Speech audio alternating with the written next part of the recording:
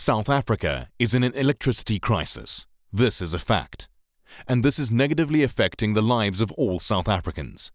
The Free Market Foundation has a solution.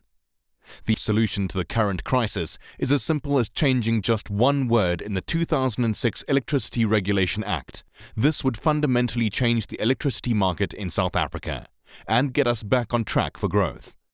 But first, well-known electricity expert Ted Blom. Just exactly how bad is this? This is probably the worst scenario we've ever faced. Are we facing a national blackout? The question is whether it will be a controlled blackout or an uncontrolled blackout. If it's an uncontrolled or non-controlled blackout, we're talking about a meltdown, and that could take years to fix. If it's a controlled blackout, like we have rotational load shedding, certainly on the horizon. If we have an uncontrolled meltdown, that's the same as putting a spanner into the spokes of a bicycle. You tend to find that turbines start flying out of buildings, and as I said, that will take a long time to recover. That could take many years to recover, if ever. However, Eskom assures us that at Simmerpan they've got the necessary controls in place to protect the system, and that's why we have rolling blackouts from time to time when units go down and are not available to generate the required amount of power. But it does make us very vulnerable. So you're talking about dire financial consequences in the event of adequate electricity not being available. And we'll pick that up in the economy. That will see that the economic growth will stagnate terribly or even go negative. And you'll see massive job losses. And I think as South Africans, we're entitled to a better deal than what Eskom's currently offering. What has gone so badly wrong? The wheels came off in 2001 with the Eskom Conversion Act, and you then started opening up gaps for fiddling. By 2008, the corruption on the coal account was more than 8 billion rand a year, and that's now grown to over 40 billion rand a year as an example. It also opened up gaps for stealing on the capital account.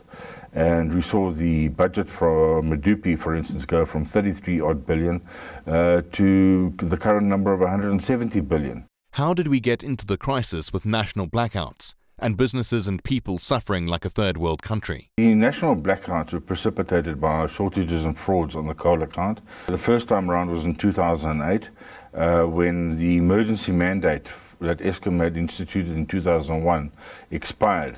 And that led to a fisticuffs and fight between the good guys and the bad guys. The good guys ended up leaving, the bad guys ended up staying behind. Ever since then, Eskom has just been a cesspool of corruption and fraud.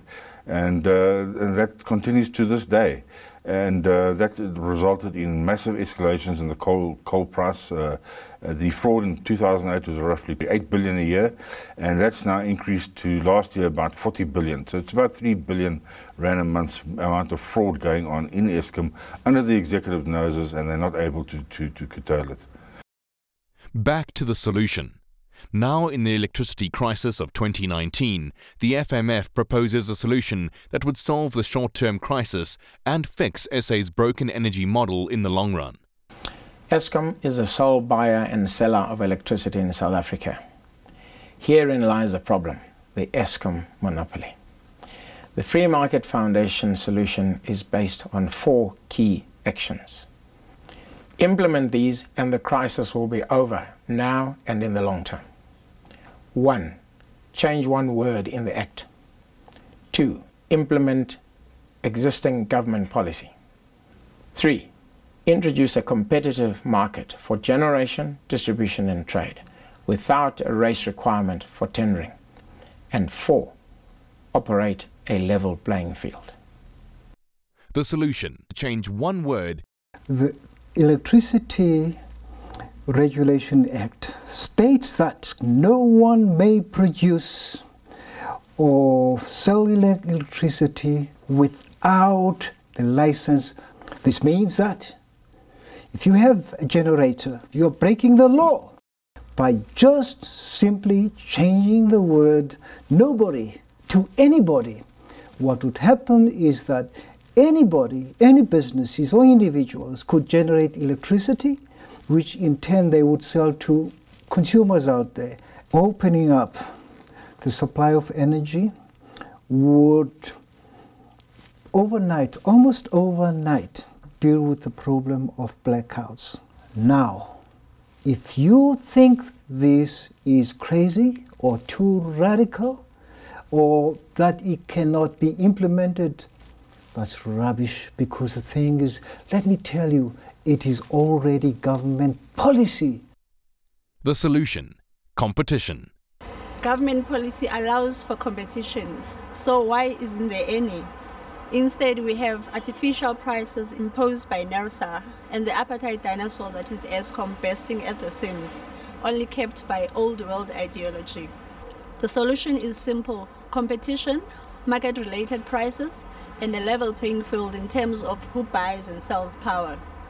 There are no shortages of private power companies who are willing and able to start generating and supplying electricity directly to you. Yet, our government is determined to cling onto an outdated model that the rest of the world has long abandoned. Ask yourself why.